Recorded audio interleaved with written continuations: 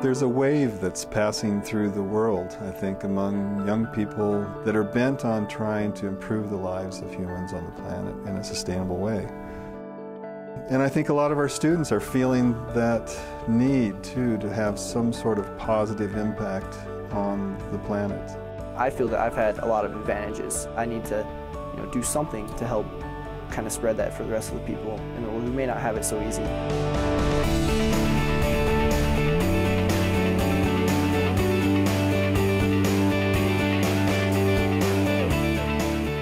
Engineers have a huge power to be able to do this just because something so simple that we can do on a daily basis, it can make a drastic improvement in how these people's lives are lived. This unique minor prepares the student for a design experience by offering a specially designed set of humanities and social science classes and a technical elective. The design experience provides opportunities for the students to directly interact with the underserved, understand their needs, and learn effective ways to help alleviate vulnerabilities.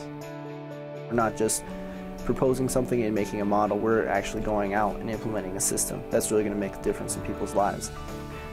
The one that really gets me is education. So everyone has the access to education. And you can't really do that without having access to shelter and water and food. And sort of it's a chain. And right now I'm working on the water.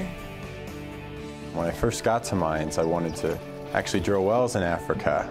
What I've come to realize is wells probably aren't the answer for water sustainability in the world. So I'm starting to begin to take a look at some of these other more sustainable means of obtaining water for people.